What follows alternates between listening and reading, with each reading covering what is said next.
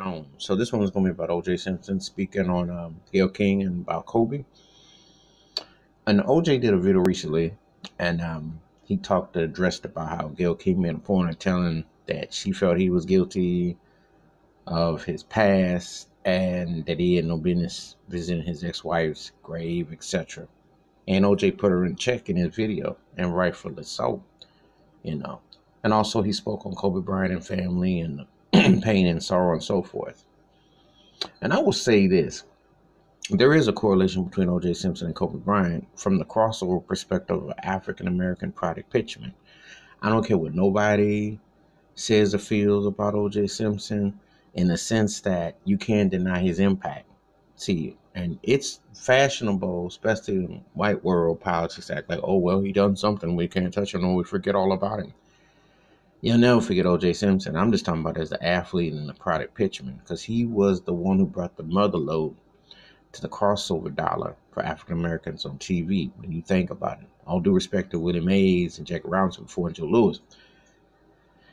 And even Muhammad Ali, OJ was that product pitchman. He charismatic, much persona, beyond the Hertz commercials, all that. And if you look at what he did in his day was a product pitchman, fast forward to Kobe, there's definitely a pair on the path.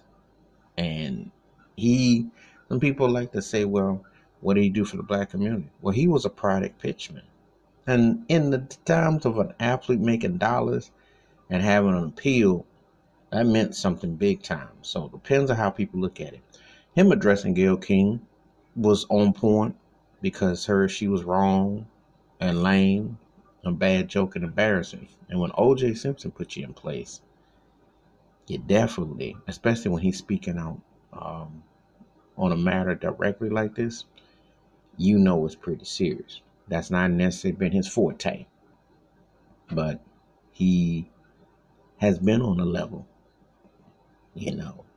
He's been on a level. So he understands about family and situations. So um that's my thoughts and take about O.J. Simpson speaking out on Gayle King and Kobe Bryant and tying it all together. Give me your thoughts and takes about O.J. Simpson speaking on Gayle King and Kobe Bryant, his impact, and how he resonates with his feelings and sentiments. Hit that like, hit the subscribe, and the bell rings in the video. Have a good day. Peace.